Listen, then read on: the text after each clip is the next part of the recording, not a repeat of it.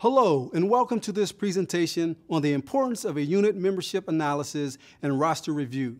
So why should we review our unit roster or be concerned about where new members will come from? As membership chairman, your main focus is the membership of your unit. To not only bring new youth to the program, but to work with the unit to retain your membership. A thorough membership analysis will tell you what worked well in the past, what's not working now, current levels of community involvement, and other important information and indicators vital for membership retention. The best way to review your membership history is to get a list of current and past scouts in your program. Take a look back at least 3 years if possible and review which scouts stayed in the program. This will give you a quick analysis of your retention.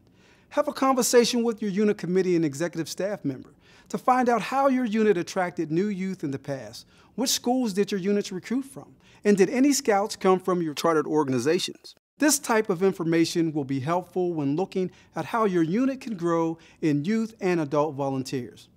Also, have a conversation with your district membership chair.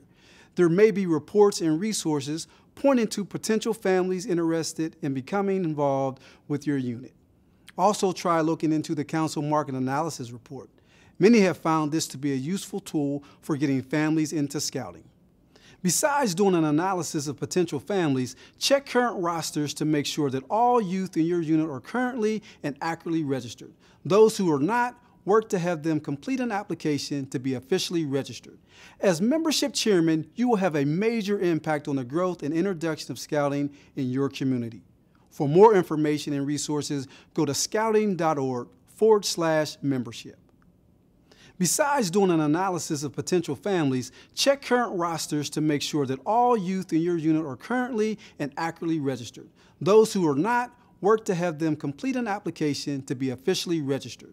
As membership chairman, you will have a major impact on the growth and introduction of scouting in your community. For more information and resources, go to scouting.org/membership.